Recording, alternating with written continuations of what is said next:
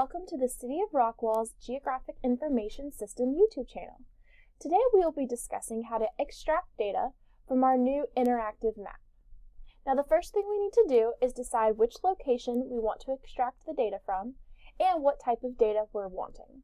So first let's zoom to City Hall.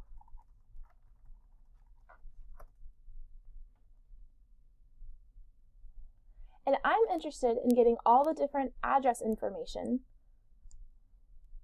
for all the different parcels around City Hall. So we're going to go to Extract Data. Now you can choose the format in which you'd like to extract that data from. If you're using Esri products, you will want either a shapefile or a geodatabase. Or if it's AutoCAD, you will want either a DWG or a DXF. Then you go and choose the layer that you're going to be extracting. We want the address location. And once you click Extract,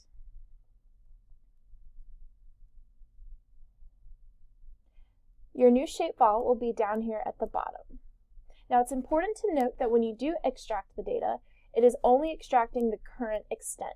What that means is we are only getting the address information that is currently seen in our map viewer.